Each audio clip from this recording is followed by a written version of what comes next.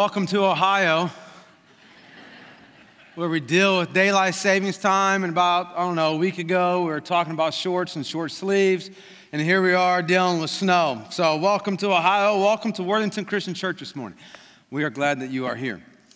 In 2000, for Christmas, so 24 years ago, my grandpa gave me this book. And it's this book that is from grandfathers to their grandchildren.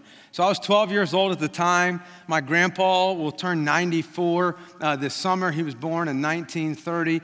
And so he gave me this book that I would have these memories about him and know more about his life and some of the things that he went through as a child and even as adulthood. And I just want to share with you some of the things that he wrote in this book that I found worth sharing this morning. So again, he was born in 1930. He'll turn 94 this summer.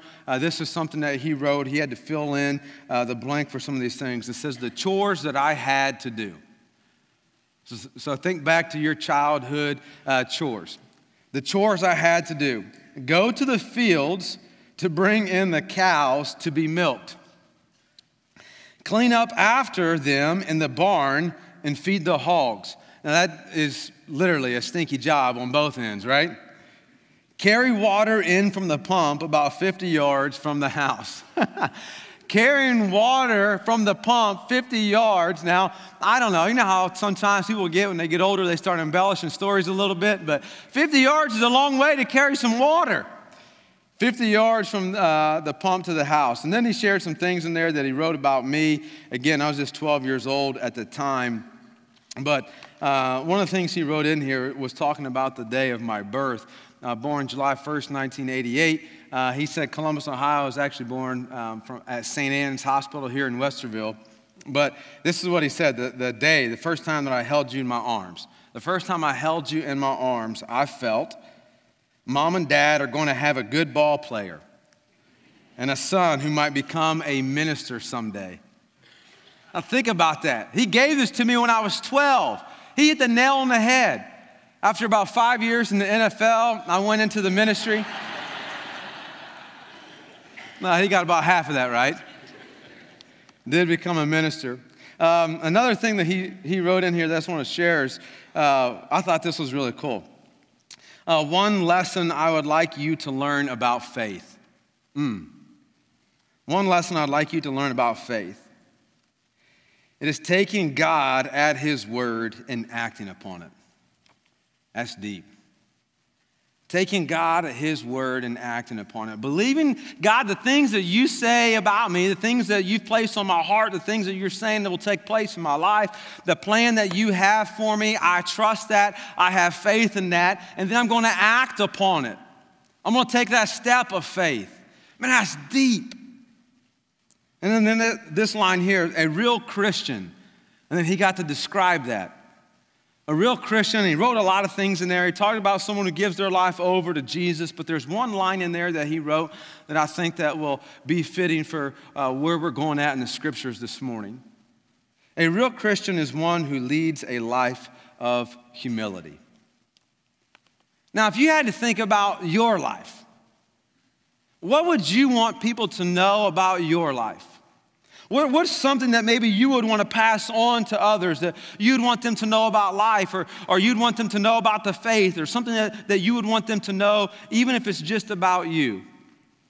You know, we have this unique glimpse of Jesus doing something very similar. In the Gospel of John, there's four Gospels. They're the first four books of the New Testament, Matthew, Mark, Luke, and John. In the Gospel of John, John writes about this last encounter that Jesus has with those who are closest to him. The last 8 chapters of the book of John are about the last few days of Jesus' life. In John chapter 13, we read that Jesus is gathering with his disciples and they're having their final meal together. And John records their final meal together and some of the things that Jesus says in this final meal to pass on to them. Now, to help us understand what's taking place here, let's talk about a few things. One, what is the Passover? And two, who are the disciples? The disciples are Jesus' closest followers. His closest friends and followers. There are 12 disciples, and these 12 disciples left really what was familiar and comfortable to them to follow Jesus when Jesus said, "Come follow me." Some of them put their careers on hold. Some of them took extended time away from their family because they saw something different in Jesus. They saw something different in the way that Jesus taught, and Jesus performed miracles. Who else performs miracles? So it piqued their curiosity. They left the familiar, they left the comfortable to follow Jesus. And these 12 guys thought that Jesus was going to be an earthly ruler. They thought that Jesus was going to bring this freedom from them from Rome, that Jesus was going to free them from the oppression of the Roman government and place this earthly reign. And they were wrong about that. Jesus is about to give a great example of what type of king he is and leader he is. Now, another thing to note about these 12 guys is these 12 guys, they're just ordinary dudes. They're a lot like you and I. Lot we read through the Gospels and say, okay, actually these guys aren't qualified to do the things that Jesus is asking them to do. There's ordinary people, ordinary tradesmen, that Jesus comes to follow him, and then Jesus is going to use these 12 ordinary guys to then be world changers. They've been following Jesus for 3 years of his ministry. Now Jesus is going to commission these 12 guys to take the good news into the entire world and to change the world. In Acts 1, right before Jesus ascends into heaven, the very last words that Jesus tells them is this in Acts 1:8. You will be my witnesses in Jerusalem, in all of Judea and Samaria, and to the ends of the earth. You're going to take the good news to the ends of the earth. Now, that's a big task. And these 12 guys with no formal training are going to be the ones that take news into the world that will change it forever. Now, they've been following Jesus for 3 years. They've been seeing his miracles. They've been hearing his teachings. They've been watching how Jesus has interacted with people. They've been learning from on-the-spot type of training. And now at this meal, the task is near for them, and Jesus has one final lesson. This lesson will take place at what's called the Passover meal. The Passover meal was a culmination to this week-long Passover festival. And the Passover festival was this celebration that the Jewish community did every year to celebrate and remember that God freed them from Egyptian captivity. In the Old Testament, we read of Jews under the reign of Pharaoh in Egypt, and they were used as slaves in Egypt. In the Old Testament, we read about how God used Moses to help free the Jews from Egyptian slavery. Now, there were several plagues that God used to help demonstrate his power and to help steer Pharaoh to release the Jews from slavery, and none of those plagues worked until the final one. And the final plague, God was going to bring about a deadly plague over all of Egypt. But God told the Jews then to take the blood of a lamb, and it had to be the blood of a perfect lamb, one without defect, to take the blood of the lamb and put the blood over their doorstep, over the outline of their door.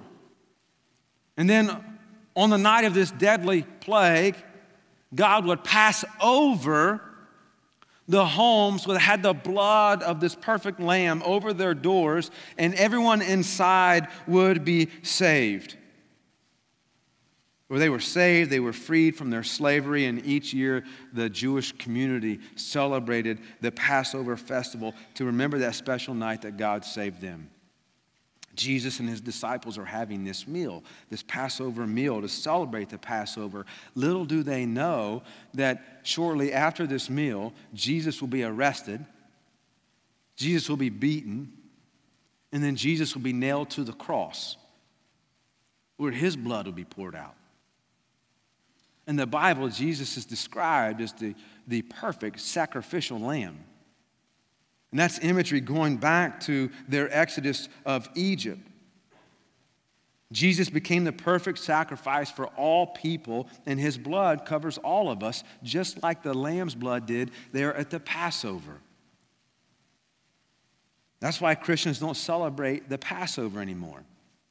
But we do remember Jesus' sacrifice in a very similar way. We do also remember and celebrate Jesus saving us in a meal.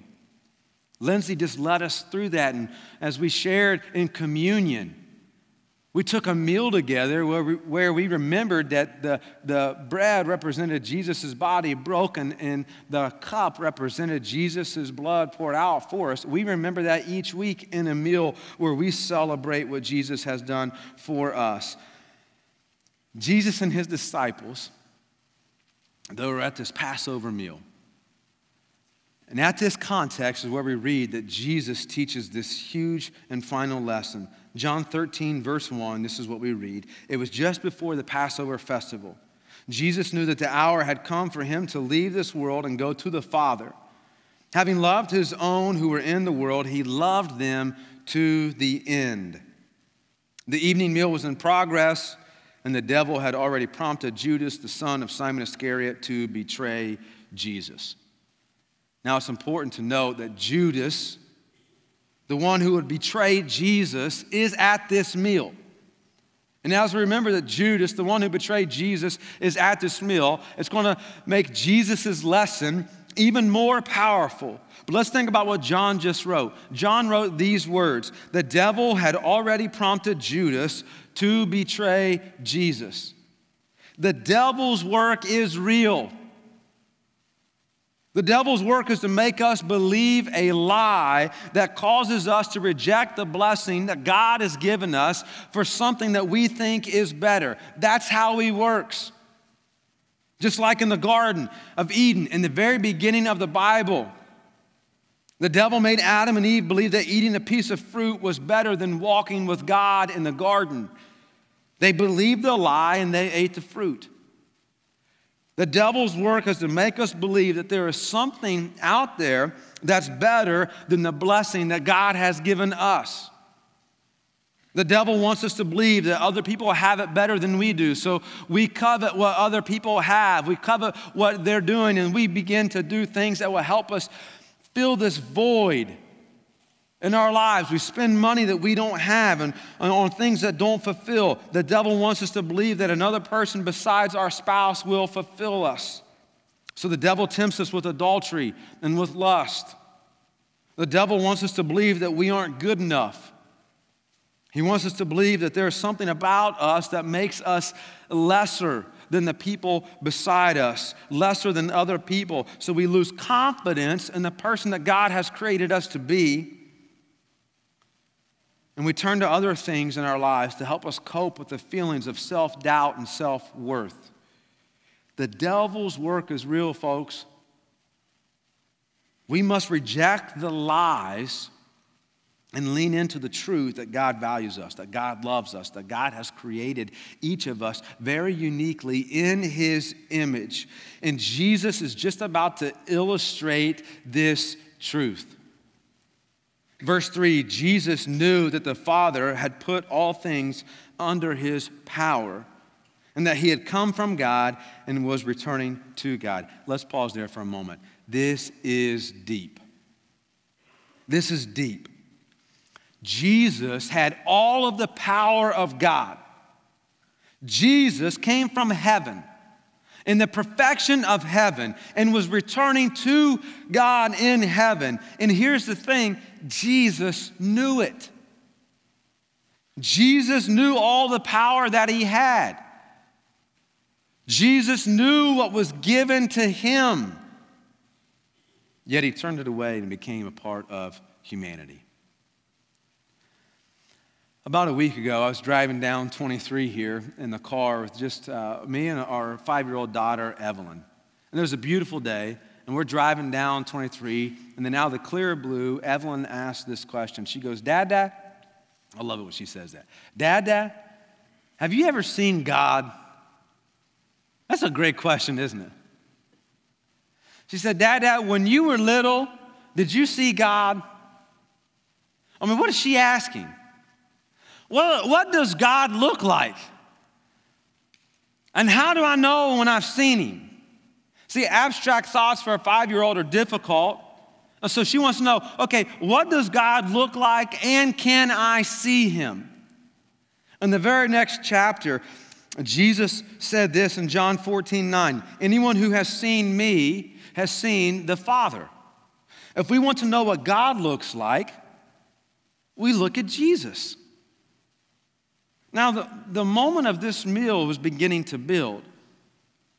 We know it's taking place in the context of the Passover. We know it's an intense meal. We know who's all at the meal, including Judas, the betrayer. And we know the power now that has been given to Jesus. And most importantly, Jesus knows all of these things as well.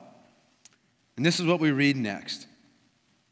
Verse 4, so he got up from the meal, took off his outer clothing, and wrapped a towel around his waist. After that, he poured water into a basin and began to wash his disciples' feet, drying them with the towel that was wrapped around him. Jesus, the King of Kings, the one who had been given all the power of God in heaven, washed feet. Now, here's the context of the first century culture. Eating would take place on the floor. They would gather around on the floor in a big circle, and the food would be placed there on the floor. And they would, we see it in Scripture, they say they would recline around the table. It's not like today where we pull up to a table with some legs, and we got our chairs, and we scoot up to the table, and we got socks and shoes on, and our feet are hidden. That's not how it is in the first century culture. Their feet are on the floor, and the way that they would recline with their knees to the side, most likely their feet would be close to the food. That sounds pretty appetizing, doesn't it? I don't know about you, but I'd have a hard time eating in that context of looking at other people's feet. Here's what they would do to help with that.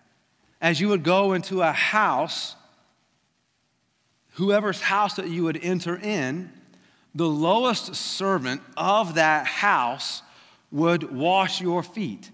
It was expected that when you came in, the lowest servant would wash your feet so you wouldn't track dirt in the house. Now let's remember their mode of transportation. What did they do? How'd they get from place to place? They walked. So imagine how dirty, how stinky, how calloused their feet were. And you would walk into this home, and then the lowest servant would wash your feet so that it would prevent the guests from being embarrassed around the table, and so they would have clean feet. And then we read this, that Jesus took off his clothes and wrapped a towel around his waist. Jesus is not only performing the act of a servant, Jesus has taken on the image of a servant as well. Jesus taking off his clothes, most likely just wearing a loincloth with a towel. Jesus fully exposed. The master, the teacher, the one who had the power of God, takes off his clothes and washes feet. This is the final lesson for the disciples, and a very important one, as they would take the gospel into the entire world. Now, Jesus, what do we know about Jesus? Jesus came from glory, didn't he? He came from splendor. The King of Kings came from the perfections of heaven, where everything had been given to him. Where he was Lord, he was King. Jesus traded this crown, and he picked up a towel and a basin, filled it with water, and began to wash feet of all of his disciples, even the one who would betray him, who would later on trade Jesus up to be crucified by kissing him on the cheek. Jesus washes feet. If anyone should be served here, who should it be? It should be this. It should be Jesus. It should be the king, the rabbi, the Lord. He should be the one that's being served, yet Jesus gives a lesson on humility and on servanthood. Jesus demonstrates what it truly means to serve others. He lays aside the crown and he picks up the towel and the basin. What do I need to lay aside to serve other people? Most likely, it's our pride. Here's what we know. Insecure people are not humble people. Insecure people are trapped by their pride. They focus on themselves and they sell a false image of who they are. They talk about themselves. They tell stories of themselves to make themselves look better than those around them and to elevate themselves above others. They're insecure about who they are and they don't even know it. Most of the time, insecure people are not self-aware.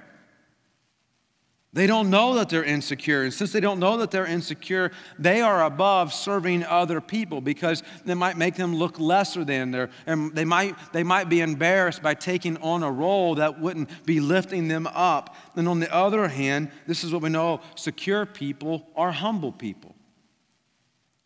They don't portray a false image. They are secure and the person God created them to be. And so there's nothing that they feel they must do to impress others, so they practice humility. People who are secure in who they are don't care what they look like when they serve other people. They don't care if it makes them look lower than others. They don't care if other people are lifted up instead of themselves. They don't believe the culture's lie that there's this certain status that people have to have that makes them feel important. They don't believe the culture's lie that there's this hierarchy that we often see in a corporate structure where the people at the top are the most important and everybody below them has to serve the person at the top. No, secure people are humble people and they serve everyone. Instead of saying, I need you to do this for me, they say, how can I help you? They're people that look out for others and treat others the same way. They are secure in who they are in Christ, and since they are secure, they are humble. And here's what we know about humble people. Humble people serve people. Humble people look out for others.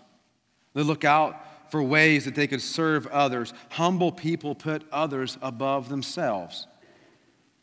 The Apostle Paul in the book of Philippians really sums up Jesus' life and sums up Jesus' servanthood and humility when he writes this in Philippians chapter 2, verse 3. He says, do nothing out of selfish ambition or vain conceit. Rather, in humility, value other people above yourselves.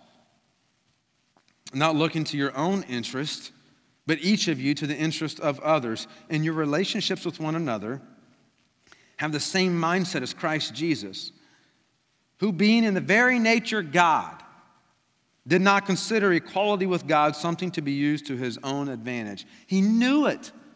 He knew he had the full power of God, but he put it aside. Rather, he made himself nothing by taking the very nature of a servant.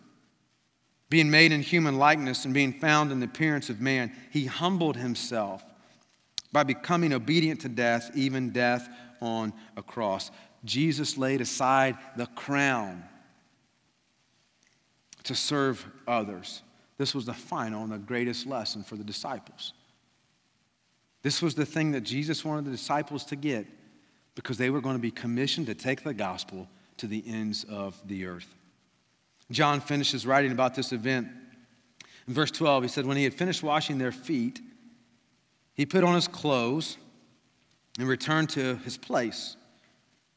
Do you understand what I have done for you? He asked them. You call me teacher and Lord, rightly so, for that is what I am. Now that I, your Lord and teacher, have washed your feet, you should also wash one another's feet. I have set you an example that you should do as I have done for you. Jesus is saying, okay, do you get it? Do you understand what's taking place here?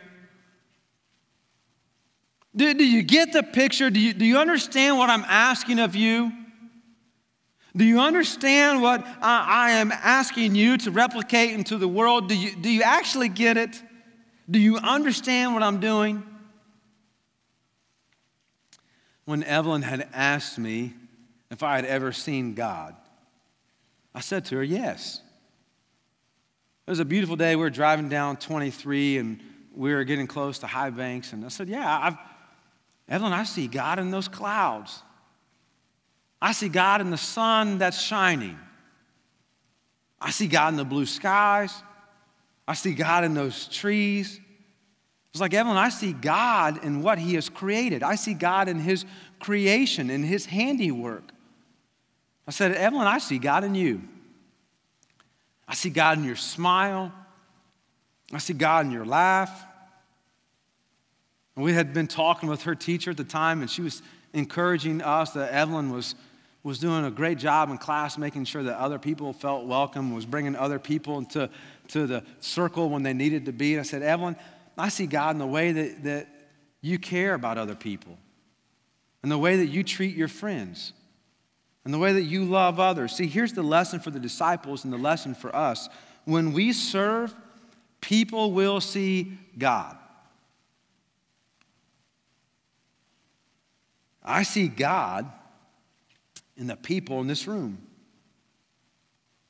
I see God in the way that people intentionally look out for others they don't know and introduce themselves to make others feel welcome. I see God in people who lay aside their preferences so that it's easier for other people to connect with Jesus. I see God in the kids ministry teacher who serves each week and shares Jesus with little ones. I see God in the person who serves in the tech ministry and gives up several hours to serve in a way that people will never see. I see God in the person who will choose to worship at a different hour so that everyone has a seat. That's supposed to make you laugh. I see God in the wife who cares for her husband with physical ailments. I see God in the single dad who loves and pursues his kids intentionally.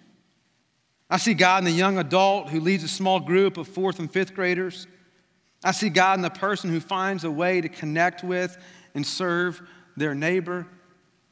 Here's the thing, if we want people to see God, we serve them.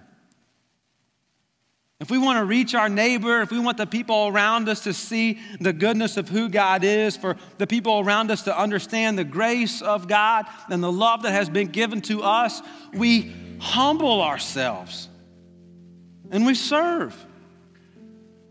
We find unique ways to encourage others and lift other people up and value others above ourselves. If we want people to see God, we serve them.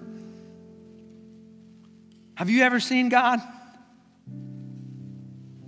I hope so, because God sees you. See, the towel in the basin that Jesus picked up at this meal and he washed their feet, it was just foreshadowing for the way that Jesus would ultimately serve us. Right after this meal, when Jesus was arrested, when he was held on trial unjustly, when he was beaten and nailed to the cross, Jesus laid aside his crown, his power for the cross, because he sees us, because he loves us, because he serves us. He would serve as the replacement for our sins to bring us back into relationship with God. Jesus sees us and he serves us. And I don't know what you're going through in your life right now. I don't know what type of struggles you might be experiencing, burdens you might be carrying, the angst on your heart, the pressure on your heart, but I do know this: Jesus sees you. Jesus sees your pain. Jesus sees you in your uncertainty. Jesus sees you in your tears. Jesus hears your prayers. Jesus knows the desires of your heart. Jesus sees you. Jesus is near to us.